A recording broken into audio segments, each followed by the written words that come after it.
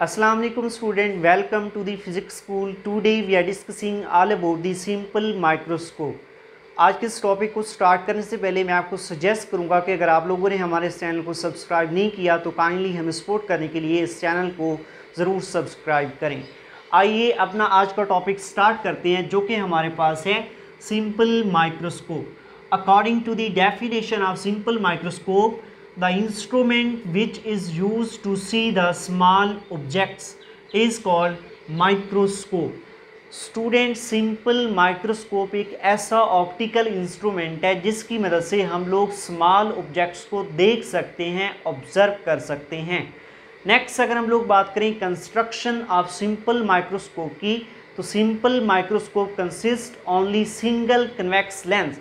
Simple microscope सिर्फ एक convex lens पर मुश्तमिल होता है। आप यूँ कह सकते हैं कि एक कन्वेक्स लेंस सिंपल माइक्रोस्कोप के तौर पे एक्ट करता है। वो किस तरह से? अगर हम लोग स्टूडेंट एक स्मॉल साइज ऑब्जेक्ट को with in the focal length of convex lens place करें तो वो कन्वेक्स लेंस उस स्मॉल साइज ऑब्जेक्ट की in large विर्चुअल and upright image बनाएगा at a least distance of distinct VN के ऊपर। तो इस तरह से हम लोग इस कन्वेक्स लेंस को नाम देंगे सिंपल माइक्रोस्कोप का। नेक्स्ट अगर हम लोग डेली लाइफ में सिंपल माइक्रोस्कोप के इस्तेमाल की बात करें तो आप लोग अक्सर औकात देखते हैं जो बुज़ुर्ग हजरात होते हैं वो न्यूज़पेपर को पढ़ने के लिए मैग्नीफायर का इस्तेमाल करते हैं। वो जो मैग्नीफायर है उसमें डबल कन्वेक्स लेंस इस्तेमाल होता है। वो जो कन्वेक्स लेंस है या वो जो मैग्नीफायर है उसको आप लोग सिंपल माइक्रोस्कोप का नाम दे सकते हैं। नेक्स्ट जो वॉच मेकर होते हैं, घड़ियां बनाने वाले होते हैं, वो वॉचेस को रिपेयर करने के लिए भी मैग्नीफायर का इस्तेमाल करते हैं, कन्वेक्स लेंस का इस्तेमाल करते हैं। तो ये जो मैग्नीफायर है या जो कन्वेक्स लेंस है इसको आप लोग सिंपल माइक्रोस्कोप का नाम दे सकते हैं।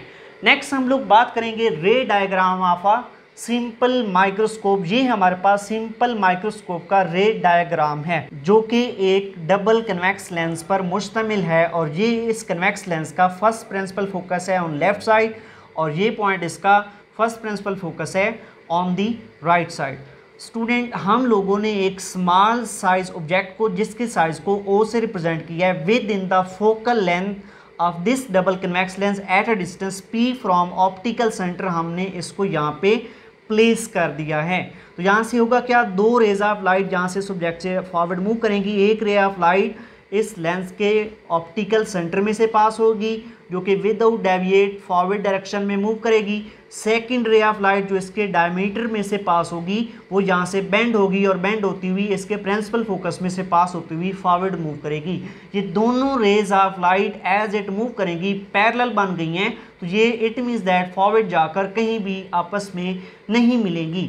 लेकिन अगर हम लोग ये दोनों रेज ऑफ लाइट की टेल्स को बैकवर्ड डायरेक्शन में एक्सटेंड करें तो एक पॉइंट पे जाके ये दोनों रेज आपस में मिल जाती हैं। तो जहाँ पे ये दोनों रेज आपस में जाके बैकवर्ड पॉइंट पे मिलेंगी तो वहाँ पे हमारे पास एक लार्ज साइज इमेज बनेगा जिसके साइज को हम लोग I से रिप्रेजेंट करेंगे और ये जो इमेज होगा इसका distance from this optical centre of lens जो है उसको हम लोग Q से रिप्रेजेंट करेंगे। और आप लोग जानते हैं कि ये जो इमेज बनाएगा ये डबल कन्वेक्स लेंस इस स्मॉल साइज ऑब्जेक्ट का वो बनेगा least distance of distinct VN के ऊपर। तो हम लोग Q जो कि इमेज डिस्टेंस है from the optical centre of lens उसको हम लोग स्मॉल d से रिप्रेजेंट करेंगे। Q is equal to d, d is a least distance of distinct VN और इसकी वैल्यू होती है 25 सेंटीमीटर के इक्वल।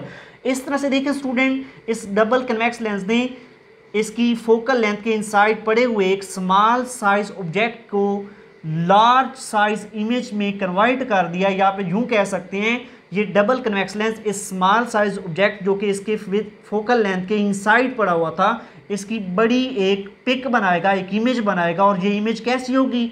विर्चुअल होगी, अपराइट होगी और कहाँ पे बनेगी? Least distance of distinct VN के ऊपर बनेगी। तो इस तरह से ये double convex lens simple microscope के तौर पे एक्ट करेगा। अब हम लोग इस सिंपल माइक्रोस्कोप की मैग्निफिकेशन एक्सप्रेशन को ड्राइव करते हैं with the help of these two diagram. Let's suppose हमारे पास एक स्मॉल साइज ऑब्जेक्ट है जिसका साइज O से मैंने यहाँ पे रिप्रेजेंट किया है और इसको हम लोगों ने P distance from the human आई पे प्लेस किया, और P को मैंने यहाँ पे इक्वल लिखा हुआ है D के। D हमारे पास है least distance of distinct VN के इक्वल, जिसकी वैल्यू हमारे पास होती है 25 सेंटीमीटर। तो यहाँ पे क्लियर कर दूं कि ये एक स्मॉल साइज ऑब्जेक्ट है जिसको हम लोगों ने least distance of distinct VN from the human I place किया हुआ है। तो यहाँ पे ये जो ऑब्जेक्ट है इस ह्यूमन आई पे हमें क्लियर ऑब्जर्व होगा। आप लोग जानते हैं अगर हम लोग एक ऑब्जेक्ट को at a least distance of distinct VN from human आई से प्लेस करें तो वो ऑब्जेक्ट ह्यूमन आई के अक्रॉस क्लियर डिस्टिंक्ट अपेयर होगा। तो ये जो ऑब्जेक्ट हम लोगों ने प्लेस किया है ये ह्यूमन आई पे क्लियर ऑब्जर्व होगा, डिस्टिंक्ट अपेयर होगा। ये ऑब्जेक्ट ह्यूमन आई पे जो एंगल सबटेंड कर रहा है स्टूडेंट, उसको मैं यहाँ पे अल्फा से रिप्रेजेंट कर देता हूँ। Alpha is the angle subtended by the object at a human आई। आप लोग जानते हैं object least distance of distinct VN या 25 सेंटीमीटर के ऊपर पड़ा है फ्रॉम द ह्यूमन आई, तो ये ऑब्जेक्ट क्लियर यहाँ पे ऑब्जर्व होगा। लेकिन अगर इस ऑब्जेक्ट को मैं प्लेस कर दूं with in the least distance of distinct VN, mean इसको आगे इधर मूव करवाऊं, तो ये ह्यूमन आई पे क्लियर अपेयर नहीं होगा, बल्कि कैसा हो जाएगा, ब्लर हो जाएगा, धुंधला हो जाएगा। तो इसको देखने के लिए मैं किसका इस्तेमाल करूंगा, यस लेंसेज का इस्तेमाल करूंगा। तो मैंने इस डायग्राम में, सेकंड डायग्राम में कुछ ऐसा ही किया है। ये जो object least distance of distinct VN के ऊपर पड़ा हुआ था, इसको मैंने यहाँ से प्लेस करके with in the least distance of distinct VN from the human आई लेकर आया हूँ। अब ये least distance of distinct VN पे नहीं पड़ा, बल्कि least distance of distinct VN from this human आई के इनसाइड पड़ा हुआ है। तो ये ऑब्जेक्ट अब इस ह्यूमन आई पे क्लियर ऑब्जर्व नहीं होगा, डिस्टिंक्ट अपेयर नहीं होगा। तो इसको देखने के लिए मैं किसका इस्तेमाल करूंगा, यस एक सिंपल माइक्रोस्कोप का इस्तेमाल करूंगा, एक डबल कन्वेक्स लेंस का इस्तेमाल करूंगा। अगर ये ऑब्जेक्ट जो स्मॉल साइज ऑब्जेक्ट है इस कन्वेक्स लेंस के with in the focal length पड़ा हुआ है, तो ये डबल कन्वेक्स लेंस इस स्मॉल साइज ऑब्जेक्ट का D डिस्टेंस के ऊपर एक लार्ज साइज इमेज बना देगा। दोबारा रिपीट कर देता हूँ, ये object with in the least distance of distinct VN from the human आई पड़ा हुआ है, तो ये इस ह्यूमन आई पे क्लियर ऑब्जर्व अपेयर नहीं होगा। तो इसको देखने के लिए मैं कन्वेक्स लेंस का इस्तेमाल करता हूँ। ये कन्वेक्स लेंस इस स्मॉल साइज ऑब्जेक्ट का एक लार्ज विर्चुअल और अपराइट इमेज बनाएगा, कहाँ पे, least distance of distinct VN के ऊपर। तो ये हमारे पास जो इमेज बनेगा from this human I, image distance को क्यों से रिप्रेजेंट करते हैं, क्योंकि ये इमेज जो इस डबल कन्वेक्स लेंस ने बनाया है वो least distance of distinct VN के ऊपर बनाया है। तो इसको जो डिस्टेंस है उसको हम लोग रिप्रेजेंट करेंगे, इक्वल लिख देंगे इमेज डिस्टेंस के। और इस तरह से ये जो इमेज बना है with the help of this convex lens, ये इमेज इस ह्यूमन आई पे जो एंगल सबटेंड कर रहा है उसको हम लोग यहाँ पे नाम देंगे बीटा का। Alpha is the angle subtended by the object on the human I, beta is the angle subtended by the image on the human आई। ये बीटा और अल्फा हमारे पास angle subtended by the image and angle subtended by the object respectively on the human आई की values हैं। अब हम लोगों ने magnification के बारे में पढ़ रखा है। एंगुलर मैग्निफिकेशन हमारे पास होता है the ratio between angle subtended by the image to the angle subtended by the object on a human आई। जो इमेज एंगल बनाएगी ह्यूमन आई पे उसकी रेशो ले लें जो ऑब्जेक्ट ने एंगल सबटेंड किया ह्यूमन आई पे, तो ये हमारे पास मैग्नीफाइंग पावर का एक्सप्रेशन कहलाएगा। ये प्रीवियस लेक्चर के अंदर हम लोग इसको अच्छी तरह से पढ़ चुके हैं। तो m is a angle subtended by the image to the angle subtended by the object, beta और अल्फा, इसको हम लोग रिप्रेजेंट कर देते हैं इक्वेशन 1 से। अब magnifying power of this simple microscope को ड्राइव करने के लिए हम लोग अल्फा और बीटा की वैल्यूज रिस्पेक्टिवली फाइंड करेंगे। सबसे पहले हम लोग अल्फा की वैल्यू को डिटरमाइन करते हैं। अल्फा की वैल्यू को डिटरमाइन करने के लिए ये डायग्राम इस्तेमाल करें। ये देखिए जरा और से, ये एक ट्राइंगल सी बनी खड़ी है स्टूडेंट। ये ट्राइंगल में देखें, ये इसका एंगल अल्फा है। अल्फा के सामने वाली साइड जो है वो परपेंडिकुलर होगी, तो उसके करस्पॉन्डिंग ये वाली साइड जो है ये बेस होगी। दिस इज अ बेस जिसको d, जिसका वैल्यू d है जो कि इक्वल है p के, और ये हमारे पास परपेंडिकुलर है जिसकी वैल्यू हम लोग o से रिप्रेजेंट कर रहे हैं। तो ट्राइंगल में हमारे पास बेस गिवन है, परपेंडिकुलर गिवन है, तो हमारे पास परपेंडिकुलर ओवर बेस रेशो जो होता है वो tan के इक्वल होता है। तो हमारे पास tan alpha is equal to perpendicular over base. तो परपेंडिकुलर जहाँ पे ऑब्जेक्ट साइज है, बेस जहाँ पे ऑब्जेक्ट डिस्टेंस है जिसको हम लोग p से रिप्रेजेंट कर रहे हैं, तो tan अल्फा की वैल्यू हो गई o over p size of object to the distance of object from the human आई। आप लोग अच्छी तरह से जानते हैं for small angle small angle के लिए tan अल्फा को आप लोग रिप्लेस कर सकते हैं अल्फा के साथ, आप यूँ कह सकते हैं tan alpha is approximately equal to alpha. तो यहाँ पे tan अल्फा की बजाय मैं सिंपली लिख दूंगा, क्योंकि ये जो एंगल है वेरी स्मॉल एंगल है, तो यहाँ पे tan अल्फा की जगह पे मैं लिख दूंगा alpha. Alpha is equal to O over P। आप लोग जानते हैं ये जो P है ऑब्जेक्ट डिस्टेंस, ये ऑब्जेक्ट इनिशियली कहाँ पे पड़ा था, least distance of distinct Bn के ऊपर पड़ा था। तो ये P किसके इक्वल है, D के इक्वल है, नियर पॉइंट के इक्वल है। तो यहाँ से P को रिप्लेस कर देंगे D से, तो ये हो जाएगा O over D which is equal two equation 2। तो अल्फा का ये वैल्यू हम लोगों ने यहाँ से डिटरमाइन कर दिया। अब हम लोग वैल्यू डिटरमाइन करते हैं बीटा की, उसके लिए हम लोग डायग्राम इस्तेमाल करेंगे ये वाली। देखिए उसमें भी देखिए ये एक ट्राइंगल सी बन रही है, ये बीटा है, इसके सामने वाली साइड हमारे पास परपेंडिकुलर है जिसको हम लोगों ने आई से रिप्रेजेंट किया है, साइज ऑफ इमेज है, और इसके करस्पॉन्डिंग ये वाली जो साइड है ये इसका बेस है जो कि हमारे पास क्यू के इक्वल है, इमेज डिस्टेंस जिसको हम लोग मान रहे हैं किसकी इक्वल है, ये least distance of distinct Vn के इक्वल है, Q is equal to D. तो यहाँ पे देखिए सेम परपेंडिकुलर की वन है आई, बेस की वन है क्यू। तो हमारे पास बीटा फाइंड करना है तो कौन सी रेशो यूज करेंगे, यस tan रेशो यूज करेंगे। tan beta is equal to size of image to the distance of image from the human I, size of image to the distance of image from the human आई। आप यूं कह सकते हैं tan beta is equal to perpendicular over base. तो base perpendicular यहाँ पे image का size है, बेस जहाँ पे इमेज का डिस्टेंस है, तो आई over Q. Similarly small angle के लिए tan beta is equal to beta, तो tan बीटा को रिप्लेस कर देंगे बीटा से, beta is equal to I over Q, where Q is equal to D. जो इमेज बन रहा था final image by this convex lens वो least distance of distinct Vn पे बन रहा था, तो उसको हम लोग क्यू को रिप्लेस कर देंगे डी से।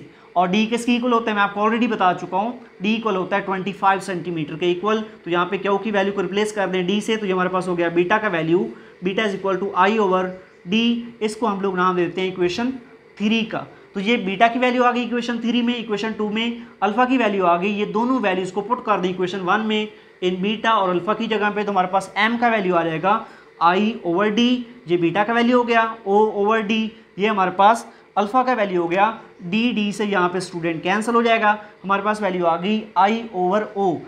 Magnification, angular magnification is I is what, I is the size of image, O is what, O is the size of object. The ratio division हो रहा है यहाँ पे, ratio between size of image to the size of object is known as a angular magnification of this simple microscope.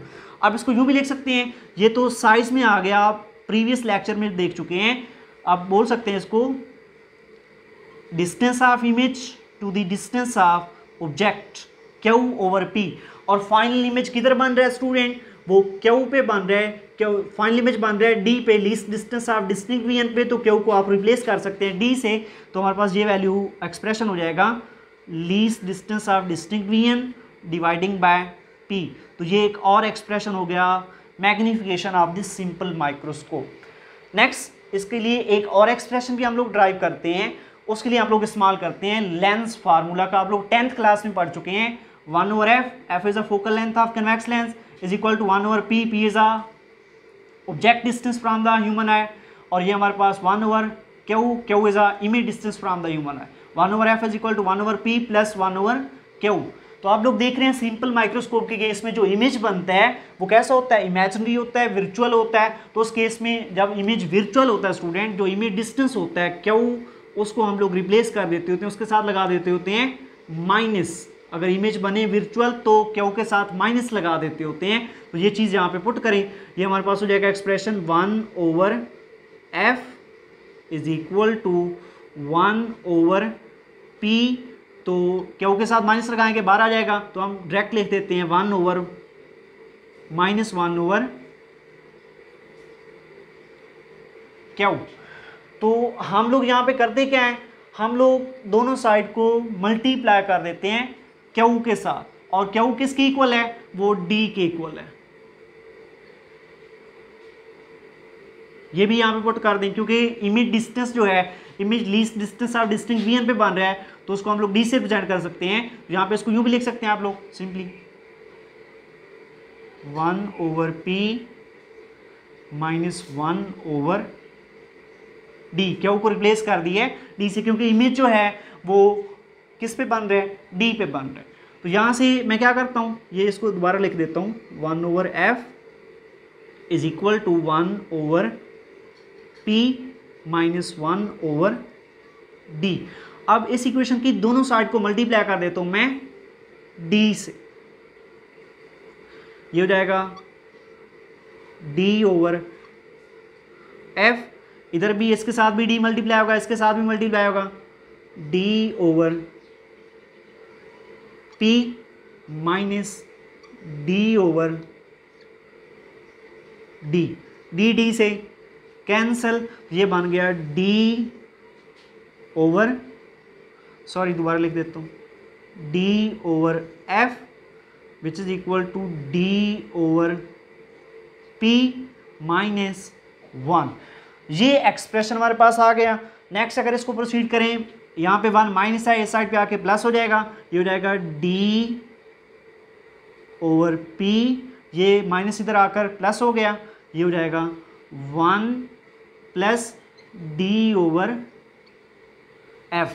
इस expression में देखिए d/p क्या है, m की इक्वल है, मैग्निफिकेशन की इक्वल है, तो इसको हम लोग यहाँ पे रिप्लेस कर देते हैं, इधर लिख देते हैं, d/p की जगह पे आ जाएगा m जो कि इक्वल होगा 1 प्लस d/f।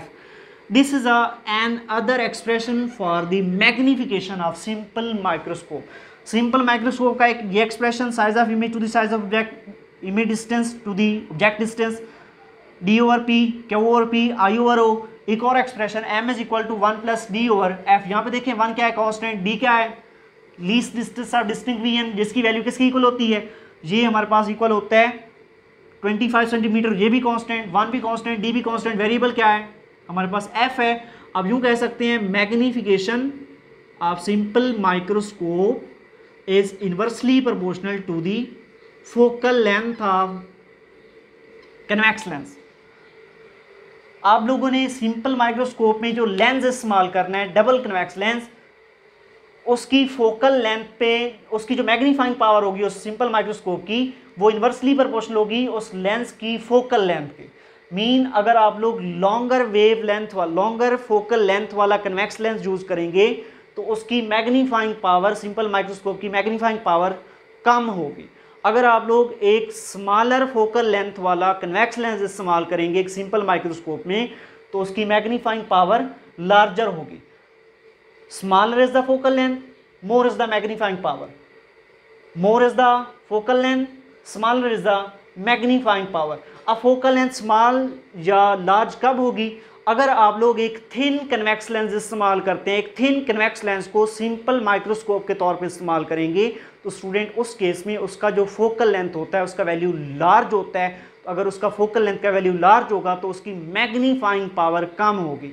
अगर आप लोग एक थिक कन्वेक्स लेंस का इस्तेमाल करते हैं, एक मोटे कन्वेक्स लेंस का इस्तेमाल करते हैं जो मोटाई में ज़्यादा हो, उसका जो फोकल लेंथ है वो शॉर्ट होता है, उसकी वैल्यू कम होती है। अगर फोकल लेंथ की वैल्यू कम होगी तो उसकी मैग्नीफाइंग पावर ज़्यादा होगी। तो ये था हमारा आज का डिस्कशन टॉपिक, जिसमें हम लोगों ने सिंपल माइक्रोस्कोप की कंस्ट्रक्शन, वर्किंग और उसकी मैग्नीफाइंग एक्सप्रेशंस की डेरिवेशन पे बात की है। तो मिलते हैं नेक्स्ट वीडियो में, तब तक के लिए अल्लाह हाफिज़। हमारे इस चैनल को सब्सक्राइब करना मत भूलिएगा।